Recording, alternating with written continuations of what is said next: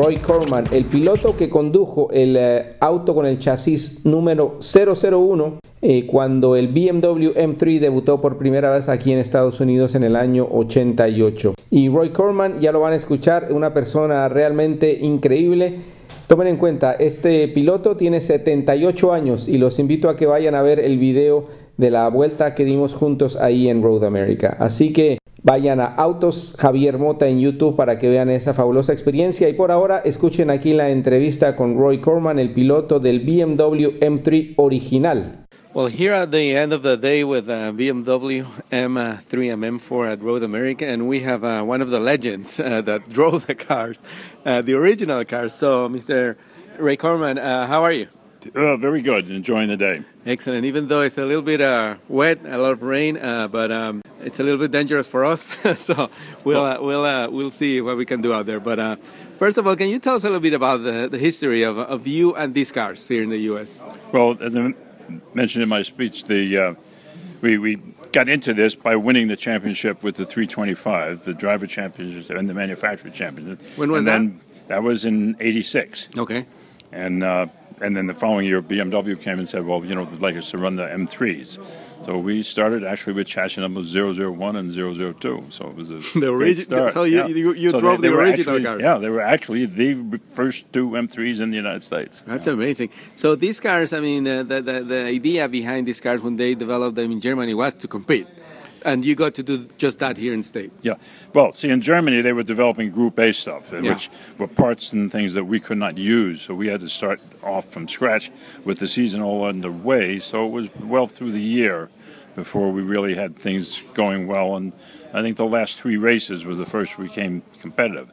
Unfortunately, then, as we got our big 1-2 win at the Glen, the following year, of course, the M3 stayed the same. There were no updates for it for the next 3 years, whereas the Porsches got updates, the Chevys got a bigger engine, the Mustangs got bigger brakes, so it got harder and harder as we went on. But we still were always in the top 10, most times in the top 5. Yeah, so the original car had a 4-cylinder engine, and you were competing against V8s and huge cars. Yes. So Nissan Turbo. Exactly. Yes. So how was that? I mean, how were you able to do that good? Part of it was the reliability of the BMW. I mean, we could essentially turn our qualifying times the whole 6 hours, where the other guys would be off 3, 4, 5, 6 seconds toward the end of the race. In the 24-hour race, there'd be an even bigger difference in lap times from the start to the finish. And by the end, we would in 24 hours. I remember John Andretti saying, "You're not going to drive the whole race at this speed." I said, "Yeah, you know, you can do it." So, it's amazing, really, what the engineers can do with these cars back since those days, right? I mean, those cars. Yes. I mean, pretty amazing what they were able to do and still do today. Well, it was really interesting to me to learn today that the engineer that helped develop the E30 M3 program is the same fellow now that's been in charge of developing the M3 the current M3 M4. That's incredible. So he has all the history on that. But so these cars are meant for driving. And so tell us about, like, obviously a little bit. I mean, they're completely different, but. Little experience like racing these cars, and probably you have one to drive every day too, or not? Well, I've driven some on the street, and they make a great street car.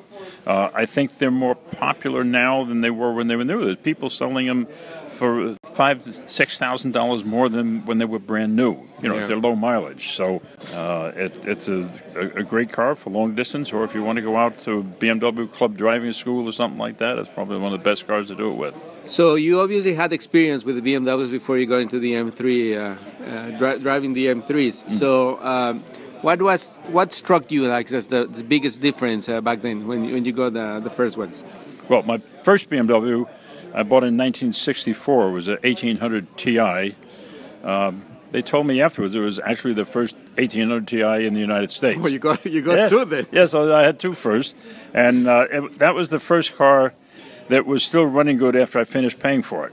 Wow. So that impressed me. That was a good car. And I've stayed with BMWs ever since. Oh, okay. So that's a pretty cool story. And then, so let's talk a little bit more about racing. What were the main challenges? I mean, we already talked about like driving against more powerful cars, bigger engine cars, and all of that. But this car can handle and do many other things that those cars couldn't do. We certainly had an advantage in the corners and advantage braking. I mean, while we had trouble with the brakes overheating, I mean, at any one point I could outbrake any of the V8s. Yeah. And our normal thing was if we, like here, with what they call the kink, we could take it flat out with the E30 M3. Here at North America. Yes, yeah. But if I followed a Camaro in there really close, he would actually slow me. And then as he came out, he'd hit that big V8 and just pull away. What I had to do was lift early, make sure I was dead on line, go through it flat out, so my exit speed would match his torque. I could draft him all the way up the straight, I'd tuck him behind, and outbrake him at the next turn. So that's how we had to drive. So a little bit of a lot of ability and technical knowledge of what you can do while driving, but also the car has advantages in that sense, being lighter and smaller and all that. Exactly. Yes. Yeah. So what other stories do you have from those days driving the original M3? Oh, we'd be here a long time. If a short one. Yes. Well, I think one of the great ones was when we got the 1-2 finish. It's the only time in the 7-year history of that series that a team got a 1-2 finish, and we were actually running first and fourth. John Andretti was in this second car running fourth. There was a Camaro about 100 yards ahead of him, and they were both running at the same speed. Neither was getting any distance on the other. Davey was in the lead with the Camaro behind him. As we approached our last fuel stop, John called in and said, the handling's gone away. It's terrible oversteer. So as he came in to refuel, my crew chief jumped underneath, saw that the front sway bar link had broken, and he actually got that changed within our normal refueling time. Wow, how long did it take? And so we, it was just like a minute and 10 seconds. He got it done. That meant we actually the Camaro came in for fuel at the same time. Both cars came in, Camaro first and us second. Well, we changed quick enough. We got out ahead of the Camaro, even though we changed the sway bar link. So now the two of them are going together at the same speed, but now we're 100 yards ahead of the Camaro. Up front, Davey called in. He says that Camaro has bumped him a few times, and he's going to just push him out of the way toward the end of the race. So he said, I'm going to let him by, and I'll just hound him from the back. Well, he pushed the Camaro so much that he overheated his brakes. 2 laps from the end, the Camaro went straight off at the end of the front straight with no brakes, and that left us with our 1-2 finish. So that was certainly the high point of the year. That was excellent. I mean, thank you very much for sharing all your history here with the BMW. And honestly, I mean, like, you kind of didn't like it, or you were humble enough to say, when you hear about you are a legend, and you are. I mean, with these cars, okay. No? All right.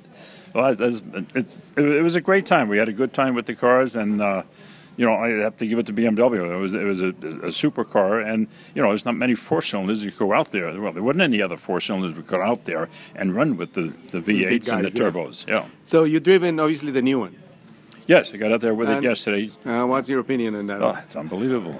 So I can't believe they put so much racing technology into a street car. Exactly. But, and so if you had that car back then when you started in the original M3, you would have won every race. Yes, we'd have left everybody several times over. Yes, there's no comparison.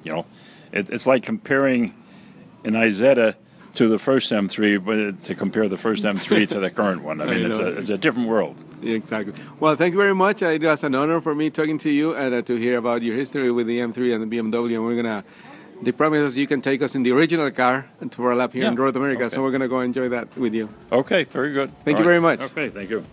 Espectacular realmente Roy Korman en el BMW M3 original ahí en Road America. Así que estamos llegando al final de esta edición especial, el lanzamiento del BMW M3 y M4 en Road America en Milwaukee. Y otra vez los invito para que vayan a Autos Javier Mota en YouTube para que vean toda la actividad que realizamos ahí en Milwaukee. Yo soy Javier Mota, esto es Cristina Radio Network y los espero en otra edición de Autos 060. Este programa fue una producción de National Latino Broadcasting.